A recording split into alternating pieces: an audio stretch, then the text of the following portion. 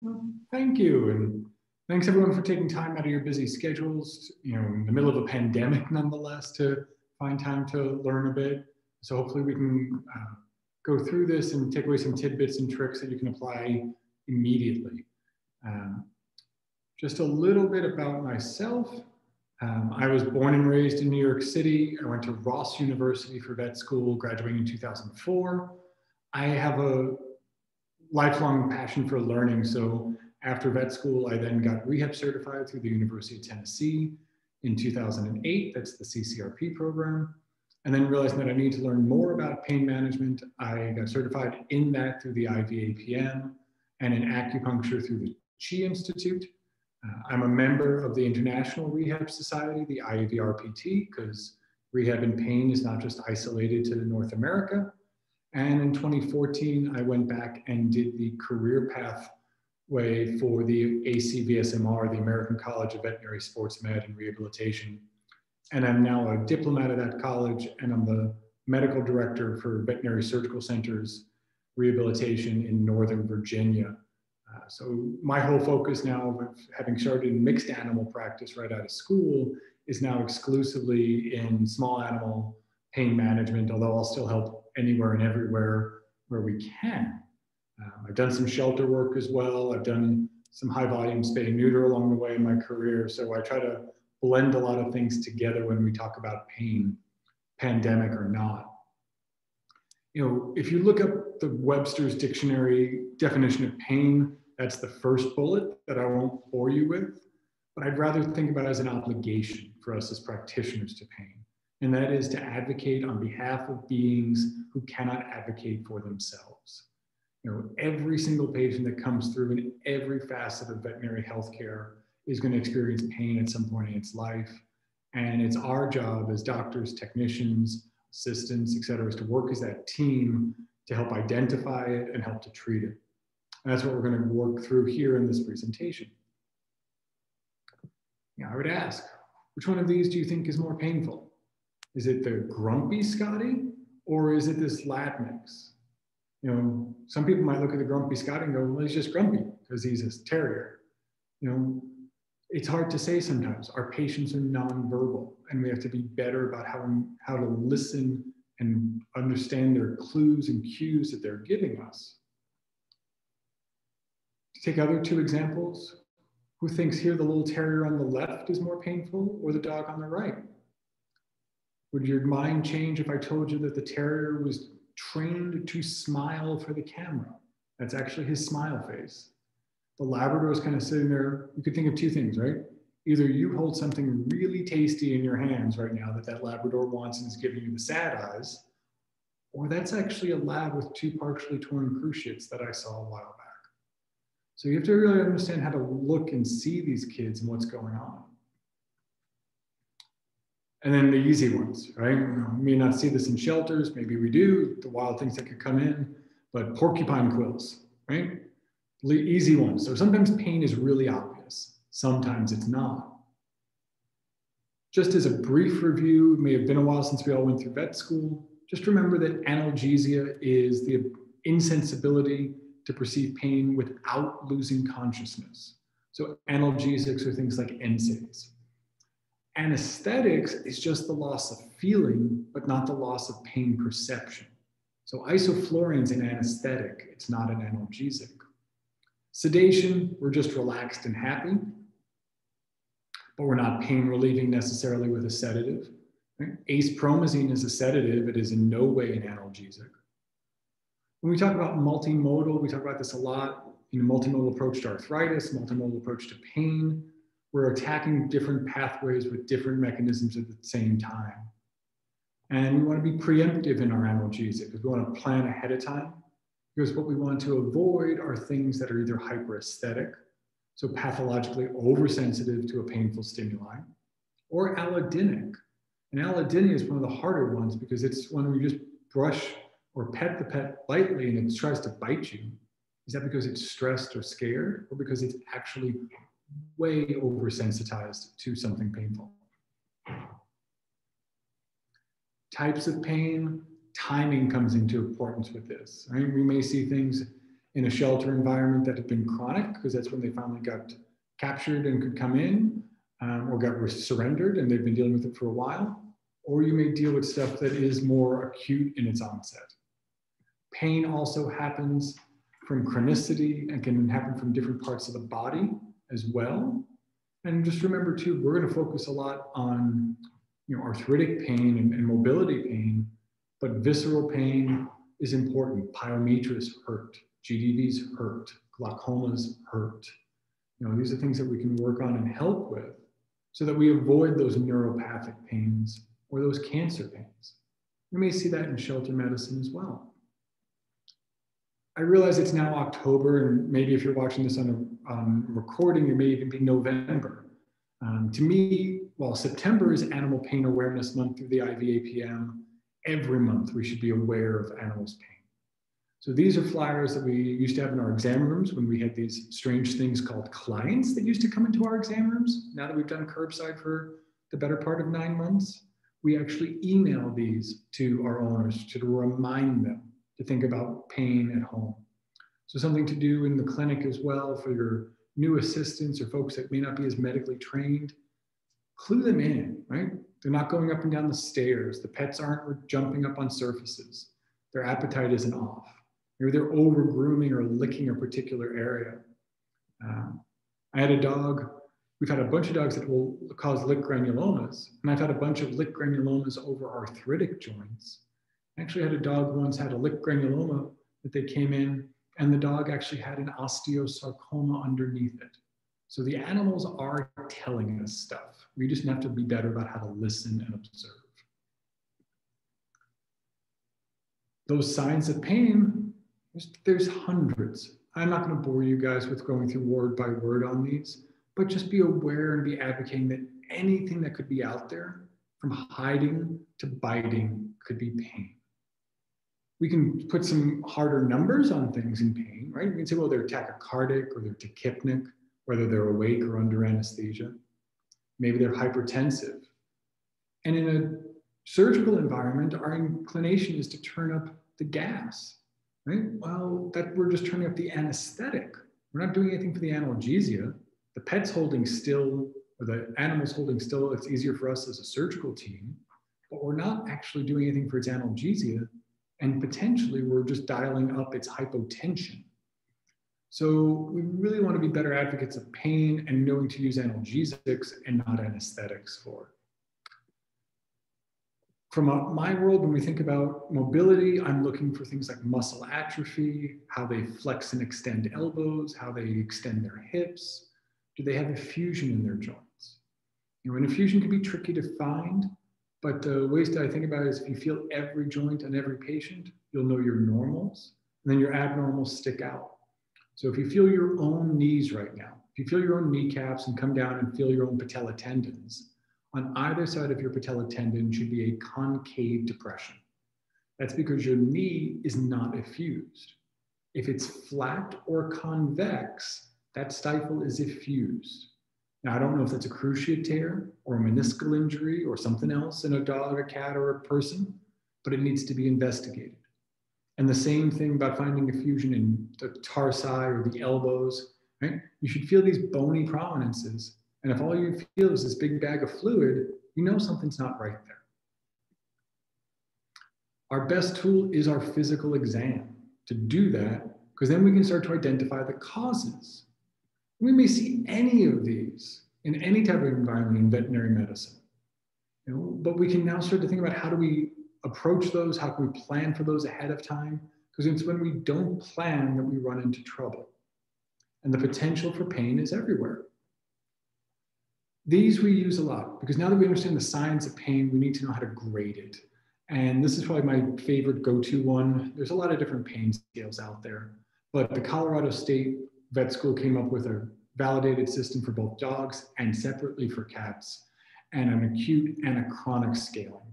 And these you can go in and download and print in your clinic, the same as those IVAPM pain awareness handouts. And we laminate these and we put these in the rewards and the cages and the runs so that we can just look at it as a quick reference. It's got a picture, it's got what we should be looking for from a behavioral observational standpoint. It gives us some clues as to what we should be doing when we're palpating, what we should be feeling. And what I really like about it the most is anytime the pain gets above a 2 here out of 4, it reminds us to reassess that analgesic plan, because it's probably not working as much as it should be. We want to keep pain to a 0 or a 1 at best. Other ways to appreciate pain is through the face. And this was actually a validated study. And I want to spend a minute here for our cats, because our cats kind of get overlooked. Which of these 2 cats, if you were to think about, would be more painful? One just bugging out or freaking out that there's a dog there? Or is one vocalizing and look at literally the cat on the left going, ow? So this is what's called the feline grimace scale. This is a research paper done that looked at lots of cats and looked at eye position, distance between the eyes and the ears and the muzzle, whisker position, size of the pupil, ear position, and really understanding and quantifying pain in cats. And it scored each area. There's 5 areas. Each got a score of 0, 1, or 2. And you can see these here a bit, whisker position and head position. And those kind of fit. Look at the pictures on the cat on the left. Cat's just looking at you in the shelter, right? Why are you staring at me? Versus the cat all the way on the right who has a raging sense of pain, right? His eyes are closed, his ears are flipped over, his whiskers are in a different position, his head's down. So this is another one that you could laminate and put up, and it's an easy one for people to start understanding and referring to. And this is just that summary. Again, they did a really good thing here that 0, 1, or 2 for those 5 different things, and anything with a cumulative score greater than 4, reassess your analgesic plan. If we know the signs of pain and how to score it, now we move into management. And for me, I'm going to focus a little bit more on mobility, whether that's ortho or neuro, and what you find in pain and mobility is a lot of my practice. And I think that's a helpful way to look at it in a shelter environment as well. How many of these dogs are fat? How many of these cats are fat? So deal with obesity. Try to plug along with where you can, figure out what's going on there. We know that by doing that, we're going to reduce the load and stress on the joints. They need to be active. They can lose weight, even if they're in your shelter and they're not as active, don't have a ton of walking capabilities, adjusting for that. I always remind owners when they adopt a pet or if they're just coming in to see me in the clinic, at the back of that bag of dog food is designed for an animal that has their sexual organs. And the day they lose their sexual organs, the patient's caloric requirements drop by 25 to 33%. So it's not that the back of the bag is designing to oversell dog food. It's the way the AFCO statements and the AFCO math is set up that they're designed to be for sexually intact animals. So check into those things. Those are easy things to start to look at, because otherwise you wind up with cases like this. This is a 57-pound dachshund that I saw last year. It came in to see me as a down dog. I'm not a neurologist, but I do see anybody that doesn't walk well, and they didn't want to see neuro, but they didn't know what was going on.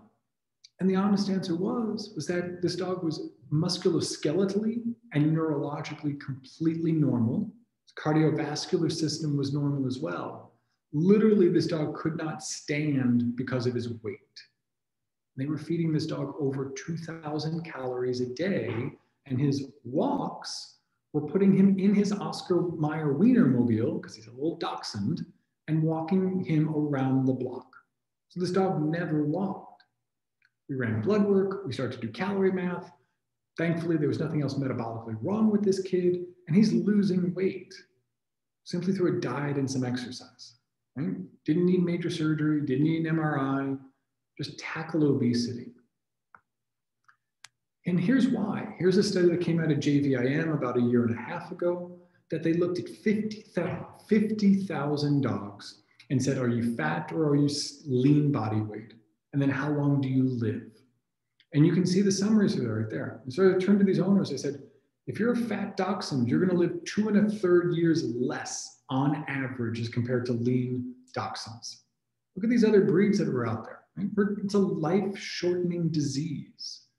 So if they're with you for a short time or a long time in a shelter environment, or any veterinary care, this is where we need to be good advocates.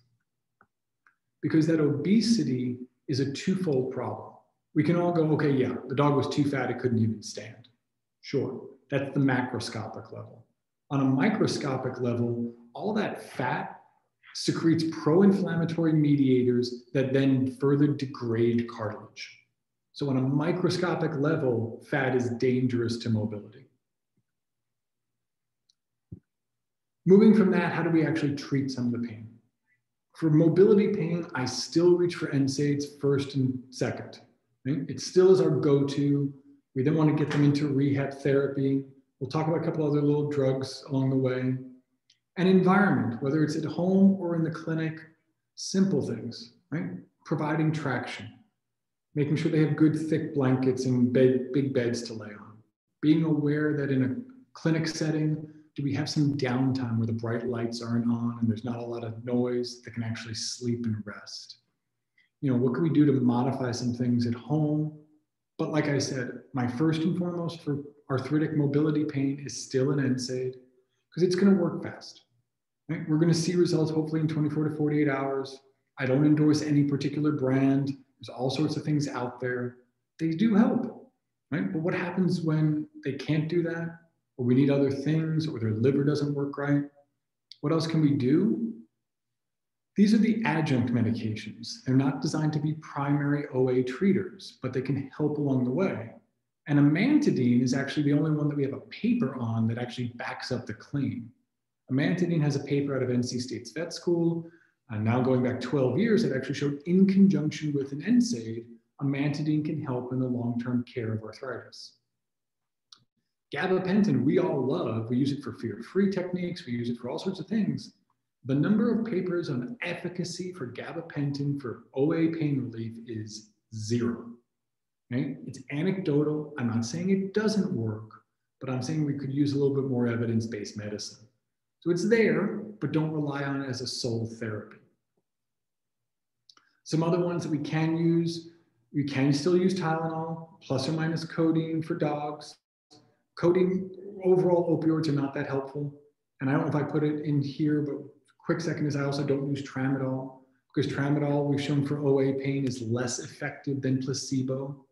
That paper was done out of, was in JAVMA a couple of years ago by Dr. Budsberg out of the University of Georgia, showing that for OA pain on a force plate, that literally tramadol was worse than placebo.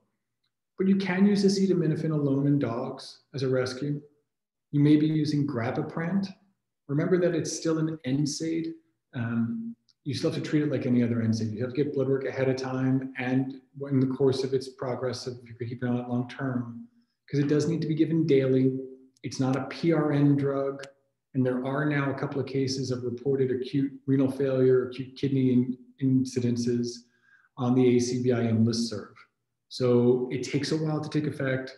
It's not a bad drug. I mean, it can be helpful for mild pain, but we need to be aware that we have to treat it like any other NSAID.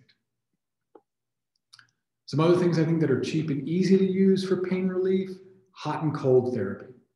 Whether thermal therapy through heating up things in the microwave, but just don't use an electric heating pad because the thermostats on those are not always reliable. Somebody inadvertently puts it up to high, the dog or cat stays there too long, you can induce a thermal burn. So I don't use heating pads for that, but I still use hot and cold because they have help, right? We know the heat's gonna cause vasodilation and bring blood flow to an area. So we don't want that right after an injury. We don't want that right after surgery. We want that maybe 5 days later. Cold therapy right away, sure. Vasoconstricting, pain relieving, very helpful. Other things that I use to help modify pain is we're always fighting gravity.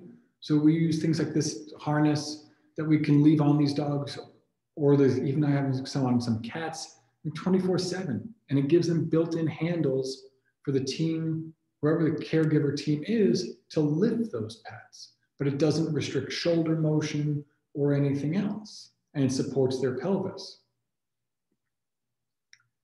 And then what I also use a lot is what's called pulsed electromagnetic field therapies.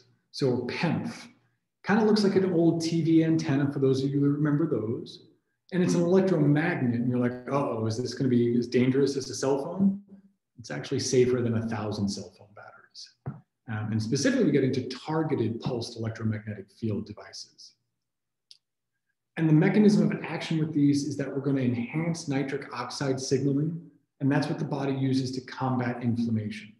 So basically, with a PEMF device, we're doing a non-pharmaceutical anti-inflammatory. That's going to then lead to an increase in blood flow and a reduction of pain and inflammation.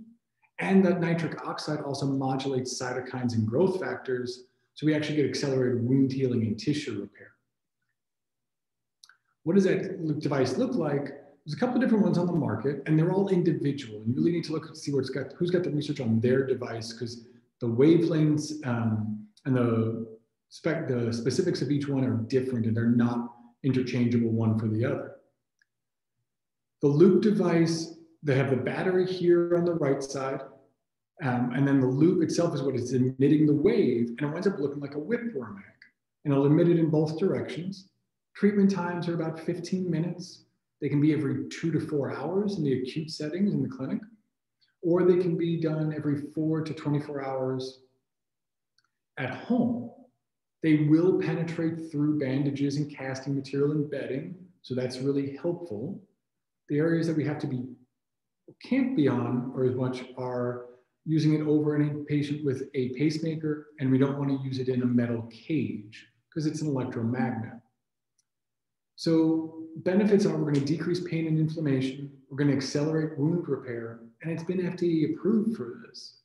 The device has actually been shown originally for humans going through breast cancer surgery, decreasing their pain and inflammation and reducing scar tissue formation, and better flexibility.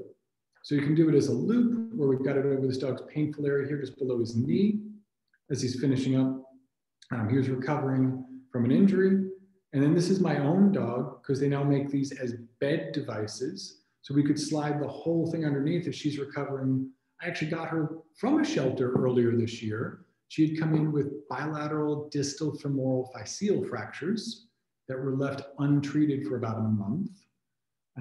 And so I actually wound up adopting her, and we're in the process of realigning her femurs. And so we use targeted pulsed electromagnetic field therapy, because it's not going to emit a sound or a light or anything like that, but it's going to decrease that inflammation as her bones are growing and it's safe to use over those. What's the research on it though, right? I've talked a lot about evidence-based medicine here. Here's a paper out of Animal Medical Center looking at using these devices after hemilaminectomies, and you can pull these papers up. It showed that they needed less opioids and had better incision scores than the control group did. And another paper that was looking at the recovery of pain, of reducing pain and improving locomotor function, also following intervertebral disc extrusions. So we got the papers now to back these up and to use them in different areas of our pain management. And I like them because you can use them over implants. We can use them, as we said, in the humans, they were originally done over breast cancer surgical sites. So we can use them over oncological patients as well. We can use them at home. We can use them in the clinic.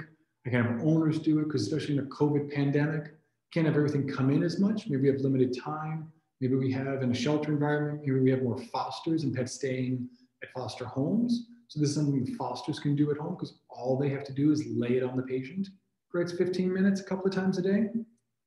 The loops client cost come out to about $2 or so a treatment. The rechargeable beds come out to about 25 cents a treatment. So what I always say is, if you're going to try it, because it doesn't work on everybody, right? But if it works, then instead of getting 3 or 4 loops, go get a bed. It'll be a little bit better an option. I also use this in environments. Our surgical team uses them at home for patients that have had degloving injuries or other wounds that we're trying to get accelerating to heal. It can be really beneficial. With that, here's my direct contact info. I'd like to thank the folks at CZ Animal Health for having me with you guys today, and we'll open it up to any questions.